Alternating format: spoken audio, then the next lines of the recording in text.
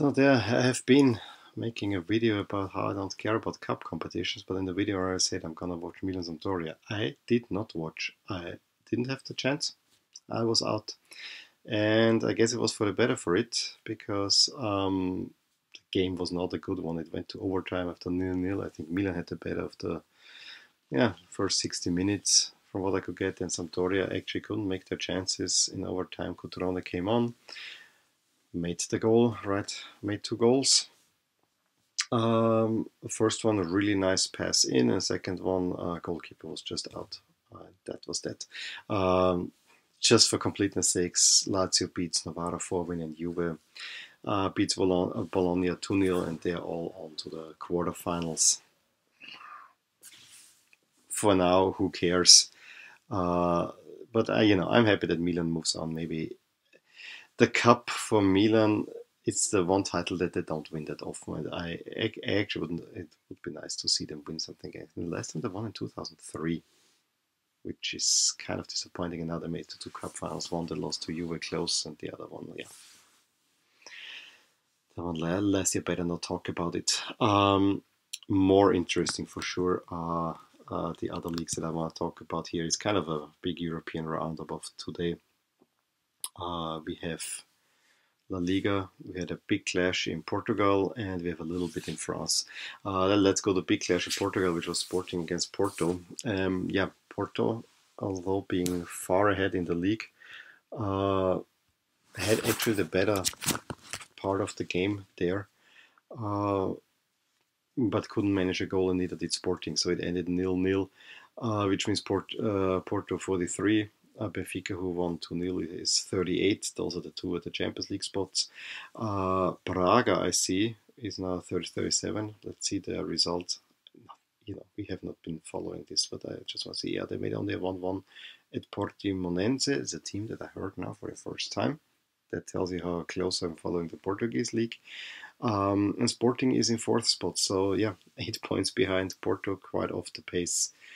It's gonna see, but they still have quite a cushion over Vitória Guimarães at 28 points. So it seems that the big 3 plus Braga, and which are the big 4, more or less, in Portugal, again, all make the European spots. And I'm really curious if anyone can challenge Porto. Maybe Benfica can do something, but I think they also played a 0-0 draw at home earlier. So Portugal is done, but whenever one of the big 3 in Portugal play each other, we should talk about that. The other games were not as noteworthy. Let's go to France, where I saw the highlights of PSG winning at Amiens in the second half. I think it was a penalty by Cavani. Neymar was not playing. And then after another of those Mbappé runs, defender gets... why don't I see the game here?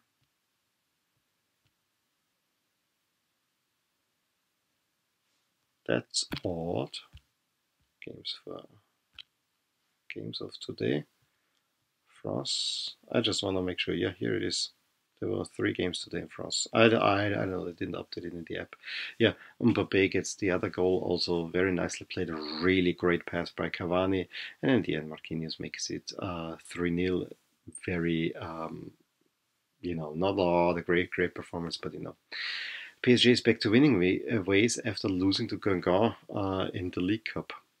Coupe de la Ligue earlier, which is one of those freak results. I actually don't know if they play with the first string squad and so on, but still, that should not happen. The other games are Guingamp losing at home to Saint-Etienne. Yeah, you got the big win at PSG, now you lose at home to Saint-Etienne, and the other one, Nice against Bordeaux, 1-0 win. So let's see, Saint-Etienne, the winner by Kazri, or in the 6th minute. I wish that Guingamp stays in, but I think it's gonna get hard. And Nice, who made the goal? Saint-Maximin in by a penalty. I just see that the stadium was only a quarter full against Bordeaux. And let's see table. I mean, PSG is ahead. Lille 37 is the second spot. I haven't talked about Liga in a while. I promise to get back to Liga a little bit. Lyon 33 points. Saint Etienne also now 33 points. Lille actually having the league in because of the Yellow Jacket protests. It's all a little bit fuzzy with the games. So Saint Etienne played today has 19 games. Lyon still has to play. Has also 19 games, so at least they're level at that point. They both have 30, 33. Montpellier is 30, which is only 18. Lille 37, but they have already played with 20 games. So yeah, it's a little bit Nice moving up ahead of Marseille, but Marseille has 2 games in hand. I hate messy tables like that. Their main percentage system might work well. On the bottom of the table, we have still Guingamp with 11 and Monaco with 13 and Dijon with 16. Amiens 18 points, Caen 18 points, Angers 20. You know, that's basically where it's really. But it can, if I look at the relegation, 16 plus 6, 22 points. Yeah, there's up until Bordeaux at 13th. It's very, very smooth. There's really not that much of a jump up until, I guess, yeah, PSG and Lille, something like that. So yeah, lots of things can happen. Also, few games in the Primera División, La Liga. How do you call it now? La Liga, Primera División. Can use it interchangeably. Nothing really great of note. Leganés winning 1-0 against Huesca. Valencia 1-1 Real against Valladolid. Valladolid, by the way, if you haven't heard, there was a great video on Tifo.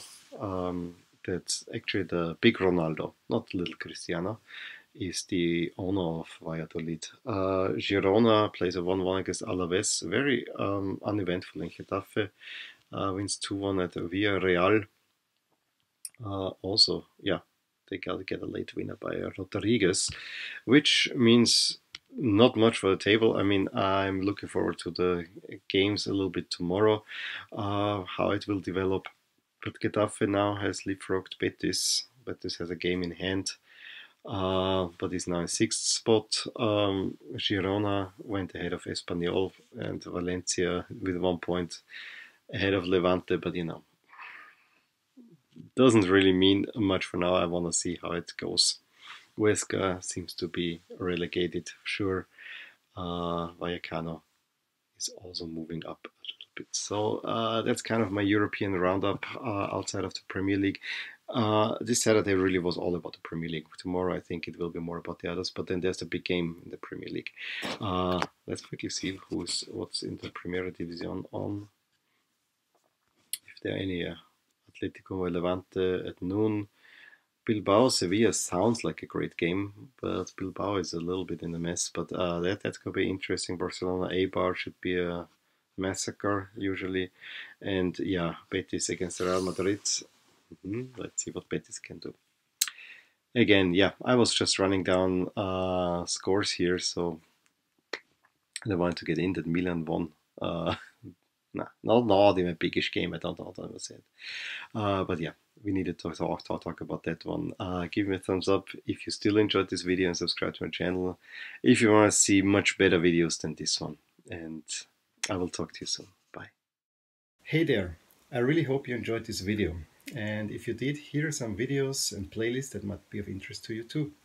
Also, please consider subscribing to my channel as it will give you all the updates on my channel, all things My Soccer Universe. And with that, I want to wish you a wonderful day.